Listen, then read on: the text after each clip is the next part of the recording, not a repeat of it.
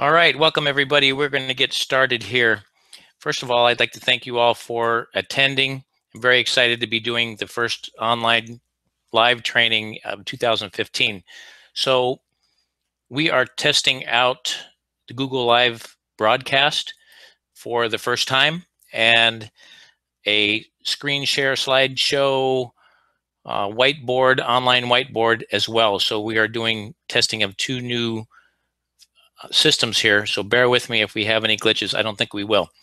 So this online training is for my online HVAC students, and it culminates modules 1, 2, and 3 because the refrigeration cycle is covered in depth in module 1, 2, and 3, and this is just one of small live trainings that we do just to reinforce what they're learning online as well. And I've invited all of you to attend because this is our beta test. So I wanted to have as many folks as possible just to see how it handled large numbers of people. So welcome. If I can help you in any way, just let me know. So let's get started. Okay, so tonight we're going to talk about a fixed orifice system. And we'll go over the refrigeration cycle of a fixed orifice system and just review the refrigeration cycle. We're also going to review some key terms that we're going to be using as well. Then we'll go through the refrigeration cycle with an undercharged system and see how that affects superheat and subcooling and why. And then we'll do the same thing with the overcharge. We're going to be about 30 to 45 minutes. I will keep it moving along. I know it's getting late for a lot of folks. And then we'll have a question and answer period. And Andy, I saw your question there. I'll talk with you about the vintage soda machines here at the end, and after we get done, and see if this pertains. I might be able to help you offline here. All right. So let's get started. Okay. So quick review. We need to remember that heat are actually molecules in motion. The faster these molecules vibrate and move around, the more heat we have. And I like to tell my students to get cold and cool out of their vocabulary and talk about more heat and less heat. And remember that, you know, if we look at these temperatures right here, they are cold as far as we're concerned. They at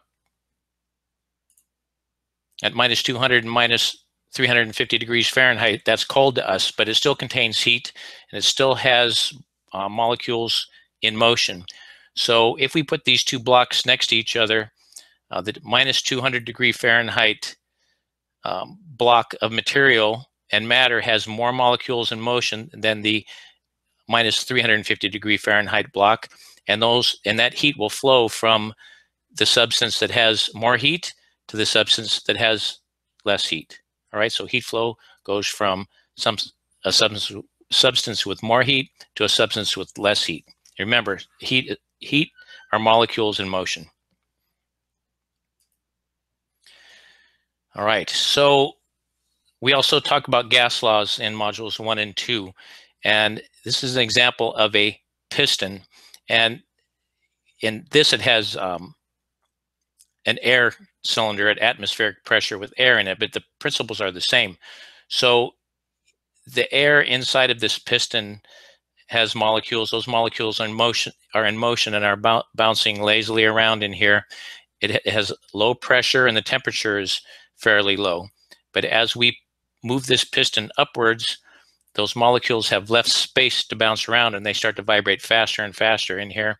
And what that does is increases the pressure, and because they're moving faster, those molecules in motion increases the heat. So there's a direct relationship between pressure and temperature. So as the pressure increases in a system, in our air conditioning system, so does the temperature.